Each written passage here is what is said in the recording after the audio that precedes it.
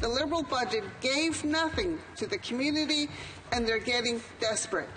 Tonight, Kashechewan First Nation prepares for annual flooding evacuations after a decade of relocation talks.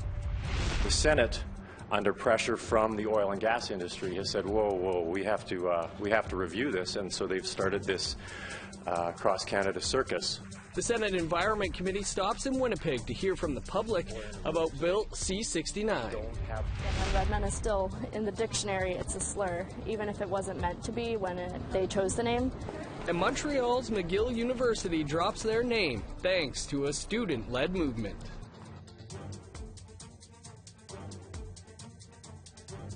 Good evening. Welcome to APTN National News. I'm Dennis Ward. A Nunavut family is suing the RCMP, saying that a fatal shooting could have been prevented with better RCMP training. David Komanik was shot and killed by RCMP in Pond Inlet in March of 2017. In a statement of claim filed at the Nunavut Court of Justice, the family states that they believe Komanik was not a danger to himself and others at the time of the shooting. They also say if the officers were trained in speaking Inuktitut, they would have known this. Komanik was alone in the Pond Inlet graveyard with a .22 caliber rifle when he was killed. His family says he was hunting rabbits. RCMP have yet to respond to the lawsuit. And for more information on this story and to see the statement of claim yourself, head over to our website, aptnnews.ca. A very familiar face from Nunavut has announced she will be running for the Conservatives in October. Leona Aglucock served as the Conservative MP for Nunavut between 2008 and 2015, where she was both Minister of Health and Minister of Environment for Stephen Harper's federal cabinet. She was defeated by Hunter Tutu in 2015, but announced today she is returning to fight for the seat. Aglucock has a long record of public service in Nunavut. Prior to joining the federal cabinet, she was a territorial cabinet minister and was first elected to the Nunavut Legislative Assembly in 2004. Well, it's springtime, so that means Kashechewan is preparing to evacuate. Nearly every year, the Cree community gets flooded out, and for nearly a decade, there's been talk of relocating it to higher ground. But it's mostly been talk. As APTN's Todd Lamoran reports, the NDP asked about relocation in question period today. This community has been waiting for funding for relocation to higher ground for years. The Liberal budget gave nothing to the community, and they're getting desperate. This is not a nation-to-nation relationship. When will the Liberals stop playing games with the lives of Kashechewan's people and fund their relocation? Kashechewan is one of the communities making up the Mushkegowuk Council of Cree Nations. Its Grand Chief Jonathan Solomon says this time of year means high anxiety for community members. Well, I think that people here are just getting fed up with, going into an emergency mode every time at this time of the year. Kashechewan sits on the Albany River, and nearly every year community members get on a plane like this one from 4 years ago. Relocating the whole community would cost between $500 million and $1 billion. Solomon admits this may be why nothing has been done. That could be it, but I think they gotta look at the long term in regards to the stability of the community and also the sustainability of the community. Every evacuation costs $18 to $22 million. But the most recent federal budget contained no money to relocate. At least to start looking at putting resources into getting ready, like phased and approach, like a few-year plan to get it going. In his answer to Jolly Bois, the Parliamentary Secretary to Indigenous Services made no specific commitments. Our commitment to a long-term relocation plan has not wavered, has not changed. In the meantime, we've made significant progress on priorities such as the new modular school, which will be installed in September of this year. However, Crown Indigenous Relations Minister Carolyn Bennett insisted yesterday new structures are built with relocation in mind. As you know, when we put in the housing, it was, 52 units, duplex, some of them 5 bedrooms, but they were put in modules so they could be moved to higher ground. That will be the same for the school when it opens in September. A permanent move for Kashechewan may be 8 to 10 years away. In the meantime, Cornwall is just one of 4 host communities in Ontario preparing for evacuees this year. Todd Lamarand, APTN National News, Ottawa. Indigenous Affairs Ontario is getting its funding dramatically reduced. This comes after the Doug Ford government announced its budget plans Thursday night. Last year, the provincial Liberal Party funded $146 million to Indigenous Affairs. But Ford's government is cutting that by almost half, reducing it to $74.4 million. PC Party is calling their new budget protecting what matters most. But the NDP critic on Indigenous relations and reconciliation says it only protects certain people. I mean, certainly it's a very significant cut, and I know that when we talk about Indigenous services and when we talk about the name of the the budget, it's about people, but it's not for. It seems like it's not for Indigenous people.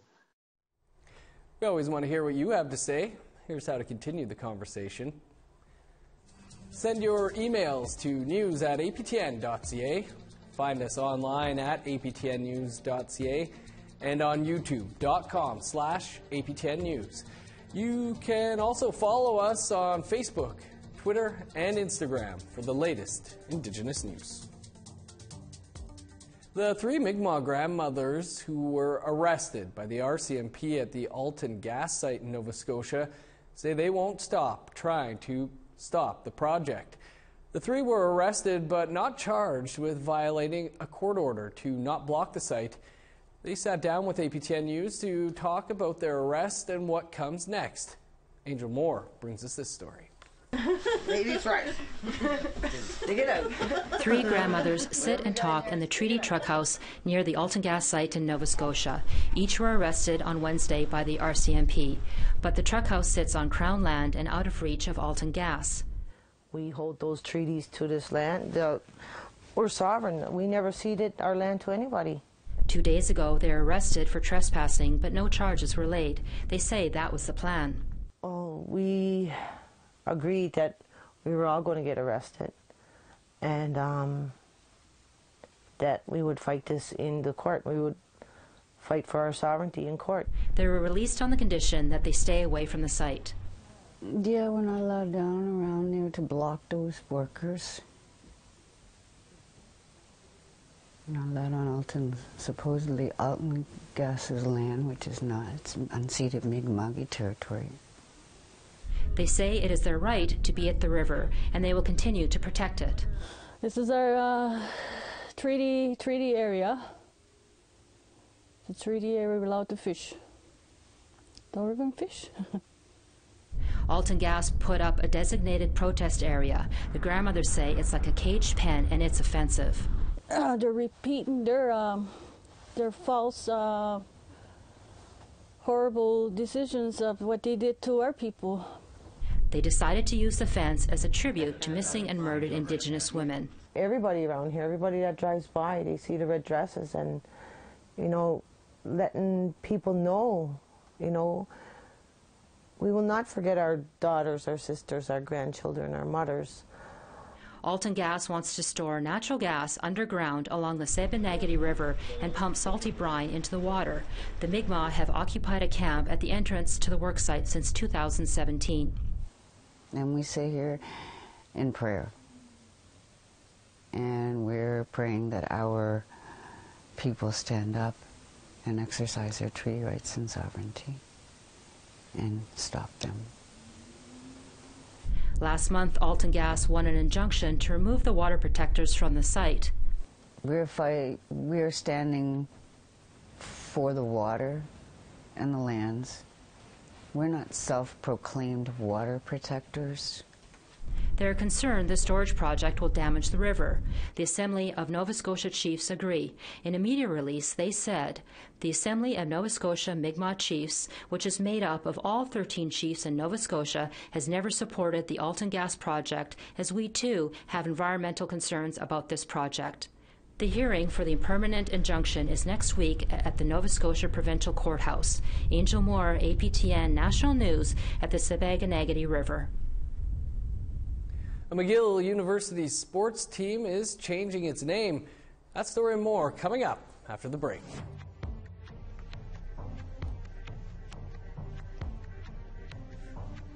Here's a look at Saturday's weather forecast. Starting on the East Coast, showers and a high of 12 for Halifax, 15 above with rain in Fredericton, +1 with snow for Happy Valley Goose Bay, 2 above under sunny skies for Cartwright, 13 under the sun in Montreal, +3 with snow for Val-d'Or, 14 in Toronto, 13 for Sarnia and Windsor, +6 in Thunder Bay, 0 with snow for Wawa, +3 in Churchill, sunny and 10 above for Puckatawagan and the Paw, +9 under sunny skies for Winnipeg and Gimli, 11 above for Brandon, +12 in Regina and Estevan, 16 under sunny skies for North Battleford, +12 in Meadow Lake and La Ronge.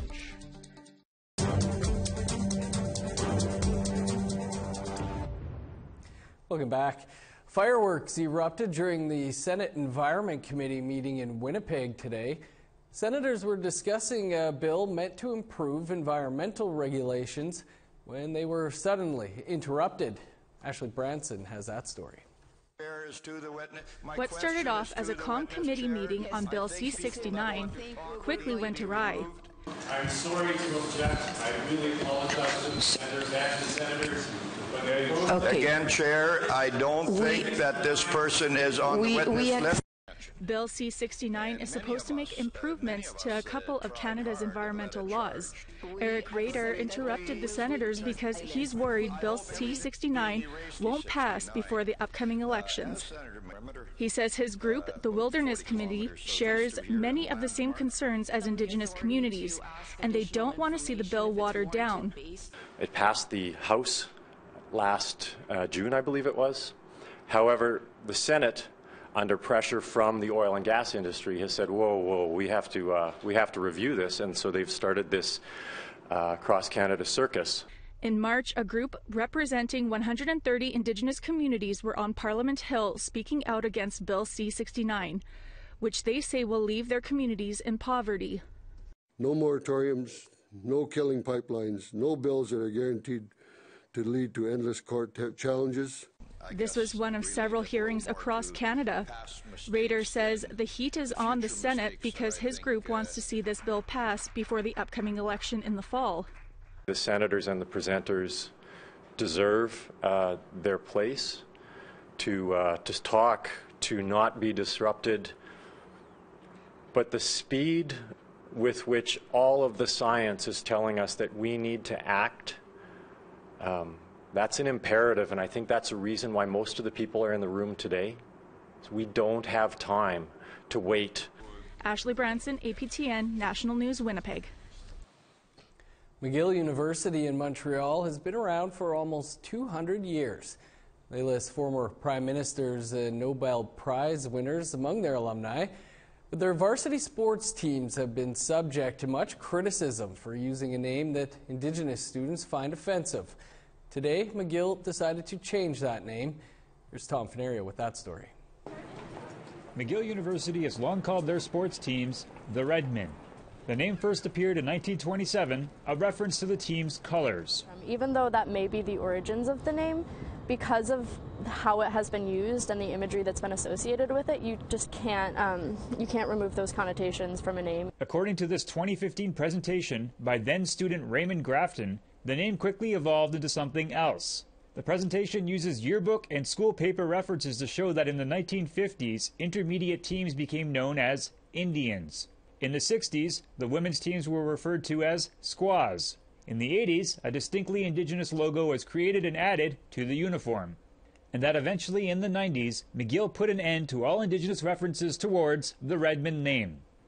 except that as students like Katie Galbraith like to point out, Redmond itself still has negative associations. And Redmond is still, in the dictionary, it's a slur. Even if it wasn't meant to be when they chose the name, it still is a slur. And to people who aren't familiar with the history, like, that's all they'll get out of it. Galbraith, who is Native American from the Chickasaw Nation, was part of a student-led movement last year to change the name. And on Friday, McGill University agreed. In a statement, McGill principal Suzanne Fortier wrote, "Inclusion and respect are at the core of the university's principles and values. For these reasons, the Redmond name is not one that our community would choose today and is not one that McGill should carry forward." Galbraith says that Indigenous students have long been arguing for a name change, and she credits those that came before her for laying the groundwork. She just wishes that their efforts had been acknowledged sooner. We're happy the name has changed. We're not happy with how long it has taken, but we're very hopeful for the future, and we're hoping that this is like the first step in making McGill a better place for Indigenous students. Tom Fenario, APTN National News, Montreal. Banishment is an ancient form of justice, but increasingly First Nations today are using it to rid their communities of drug dealers. Trina Roach is exploring how this works in tonight's episode of APTN Investigates, and she joins us now. Trina, good to see you. Why did you want to look into banishment? I did a story in 2017. A Mi'kmaq woman had died, and it was a fentanyl-related death. She had OD'd. There was drugs floating around, and they had traces of fentanyl. There was a reaction at that time. That was in New Brunswick. And other First Nations in the province, there was a lot of fear that there could be another incident. And so it was, people had started talking about banishment, throwing it around as something they were thinking of doing. And Tobic at the time had acted. It's a Maliseet or Wolastoqiyik community in New Brunswick, and they had acted fairly quickly to unanimously pass a bylaw on banishment. And I remember doing the story at the time and just having that thought of, like, how's that going to work? You know, I know some of these communities, they're very tight-knit. How will you enforce it? I just had a lot of questions, and so I just decided to take a look and see how it was working out 2 years later. And so what did you find? How did it work? Well, you know, there's a lot of challenges with enforcement. So Randy Purley is with the tribal security team, and he will not remove band members. He'll leave that to the RCMP, is what he said, but he'll remove non-band members, and so far he's kicked around a dozen people off the reserve. But he actually got into an altercation with one of those people, and he ended up charged. So you can kind of see that there's, like, legally, there's it's going to be difficult to enforce. And I could tell, you know, I was in the community, you know, for a few days. Everyone is impacted, right? There's complicated kinship ties, and these are people that, you know, you grew up with. So emotionally, it's difficult. They haven't banished a band member yet. I think that time is coming. So the chief said, you know, it's maybe still a little too early to tell in the long run how it will work out. So Trina, how realistic is it for First Nations to do this across the country? You know, I think I talked with a Mi'kmaq lawyer, Duma Young, who raised some really interesting questions around, you know, a lot of times drug dealers are selling drugs. They're small-time dealers who are selling drugs to support their own habit because they themselves have an addiction. Right. And so, you know, are you cutting them off from important services that could help them? You know, in Tobic, it's a council of elders that decides if someone gets banished. But you have to be convicted of a crime. So you know, are you punishing an Indigenous person twice if they're, you know, if they go to jail and are also banished? Although I went to Tobic, I did talk to a lot of people from Indigenous communities across the country, and particularly in Saskatchewan, where several First Nations have looked at this. And one of the things that I heard, a sort of a common theme, was that, I mean, this isn't the, you know, although it's an ancient legal concept. In the modern day, you're not banished into the wild. Right. You're just where do you go when you leave the reserve? And so sometimes it just shifts the problem to another community. I just think at this point there's more questions than answers, and it's a complicated issue legally and emotionally, and it'll be interesting to see how it plays out with some of the communities that are trying it. Well, Trina, it's a great idea for an episode of APTN Investigates. So I'll just say congrats on your numerous nominations as well. I appreciate you taking some time to speak with us here. Thank you, Dennis. Time for another quick break, but stick around. There's more to come.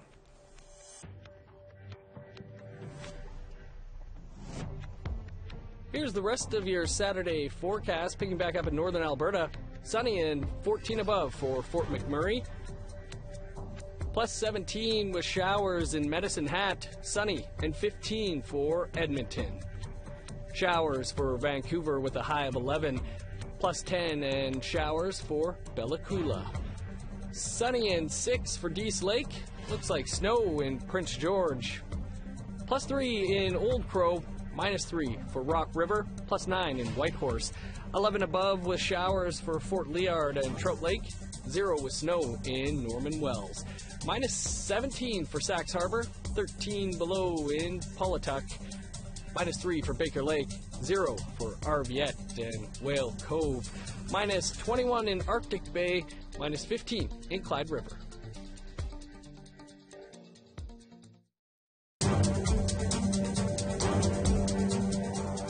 Welcome back. Researchers in Antarctica are planning to retrieve the world's oldest ice. Scientists believe the ice in an area of Antarctica identified as Little Dome C is 1.5 million years old.